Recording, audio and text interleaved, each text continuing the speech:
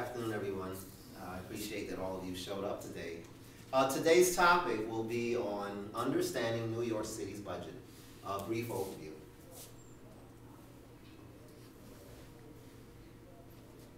Okay, let us consider. Now, how many of us have taken the time to actually think about how we receive the myriad of services that we benefit from living in this city? And the reason I actually wanted to present this topic was because, to me, it was of great interest because I'm working toward a degree as a MSW. Well, of course, there are steps I have to take, and possibly also public service as well. And so I thought it would be of great interest to share with you all, how we actually get our services. And we do take them for granted, though. I'm going to see if I can put a face on the services. What will we learn? Basically, what we'll learn is where our funding comes from, because unfortunately, everything for this city, how it is run, how we get our services, it's about money. So what we're going to learn about is where the various parts of the money comes from, and then where it goes to benefit you, the New York City resident, while you live here. Okay, where the money comes from. Now what I want you to do briefly is check out the pie chart that you have in front of you, okay? Now you can see on the top, it's telling us where the money comes from. And as you'll see, we do get funding from the state, and we get some from the federal government as well. Actually, I also found out in my research that we actually give the federal government and give the state of New York, our city, a lot more than we get back. But that's for another topic. Okay. Now, if you'll see, a good portion of it comes from property tax. Personal income tax is pretty much a good, well represented. Now, sales tax, as you can see, is 9%. By the way, these figures are from 2001. I don't have the latest figures like 2007, so this is just a representation. Okay, so most of our funding is actually from taxes, as you'll see. And now, let me move on to the next one. Okay, show me the money. Okay, now we're moving down to where does the money go?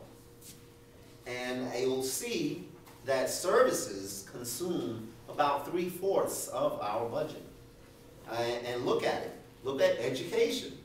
That should mean something to us, especially those of us who have small children in school, those of us who are planning to go on to another college, a senior college, and also even further. You will be interested about the education budget, if you're not yet. Also, social services. Now look at social services, that's 22%. Of course, these figures are from 2001. And so we actually do give a lot in social services because we have a lot of people here, people in all kinds of situations. So we're not going to, because time doesn't allow, we won't get into the various types of social services. I think we're all familiar with that, though. Then we have, as you can see, fire, police, and corrections. I mean, you can't get around the fact that you're going to need to have someone out there keeping some order, keeping some safety. Then those folks who do get apprehended by the police for whatever, they've got to go somewhere. So corrections, is definitely something that needed. And of course, you do want someone that's going to bust down the doors of your apartment or your house if there's a fire and come in there and try to save you. So these are essential services. We can't get around that. Okay, and then we also have transportation and housing. Now it's a shame now that we only have, like, between the two combined, 2% towards housing. That's a shame. Anybody here going into some areas in the future, you need to see if we can get together and collectively do something about it. We need to increase the money that goes to housing because the situation here isn't good for housing. Okay, now health, sanitation, and environmental protection. Well, you know, I guess they're doing a pretty good job. I mean, for a big city that we have, they're doing a pretty good job taking care of that, because I don't hear anybody complaining about our sanitation. I don't hear those kind of complaints. So we're doing good with that amount of money. And look at how much is for recreation and culture. Only 1%. However, you know, if you think about it, between what the city does and because we're New York City, and we have this wide range of cultural things, museums, we have so many things going on, so those are private, and maybe there's partnerships. So we don't have a problem as far as recreation and culture at a certain level. However, for people who can't afford to go to those things, we still need to do better, and so that 1% affects them a lot, and I'm included in that. Okay, now, where you see general government, debt service, pension, and fringe benefits, that is the money that goes to the administrative costs of running the city. So general government are the employees and what it costs to pay them and things like that. Debt service is related to, well, we owe money because we take on projects and we have to pay on them, so that's what debt service is. And of course, the pension and fringe benefits, you know, people want to work for the city. Okay, I got the signal. Okay, your money at work.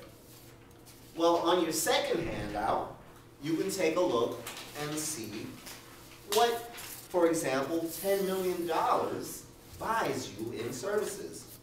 Now, that isn't so bad. I mean, of course, I guess we need to have something to compare it to know whether it's good, bad, or not. But I mean, it still gives you an idea of how your money is being spent, and if you were to take a slice out, a chunk, and see what $10 million can buy.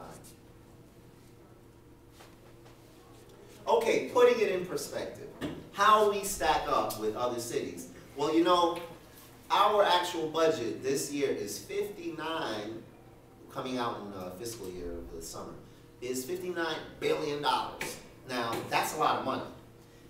Put it in perspective, our city, our budget is larger than every state except for a handful of states. So there are states that our city, and quite a bit of them, there's only a few, like a handful, that have as a state budget larger than ours. Now, to give you another idea, I have here, and if anyone wants to look at it later on, I have here a list. This is from the CIA, gross domestic product of countries. And 148 countries in the world have a gross domestic product less than what our city's budget is. This is 148 cities, just to give you a little bit of perspective on how much money that is. So, I ask you the question, is it better to have and don't need, and need and don't have? And the reason I ask that question is, you know, we have so many services that I believe most people don't even use and aren't aware of them. I think if you were challenged, if someone had a list of all the services, you'd be surprised how many there are. And if we ask how many do you actually use, you probably come to the conclusion you use very few. But when we leave this city and go somewhere else, if you've been other places in the country, you'll find out just how much we have in services compared to other cities. The power of attraction. Did you know that there are people who come to our city because they heard about what New York offers? There are actually people coming to it. There are people who come to our city because they don't have, or either they don't have somewhere to live, or they don't like their living conditions, and they actually come to New York to try to get New York City to house them, believe it or not. But it's not just that. We actually attract people from all parts of the country to New York because of all the combined things that we have, and from outside the country as well. And that's why, if you look around our city, we are a mosaic, because so many people want to live in our city, because we actually give a lot. In fact, that is why it's cost so much to live in Manhattan, because people who do have the means come to Manhattan because they have the means, and they drive up the prices of cost of living, and so they're the ones who cause it to be a problem in terms of being able to get housing and being able to afford it. But again, it's if you can pay the price, then that's the kind of market we have. Okay, so now I can say that I know the basics. You know, you've gotten a brief rundown of how our money comes, where it goes, and actually I'm hoping that through this experience you actually will leave here knowing a little bit more than you did today, and maybe the seeds that were planted in you will make you become empowered to become involved in the processes of the city, because by the way, you can actually take part in how these budgets are formed. Okay, I want to thank you all for your time and your attention.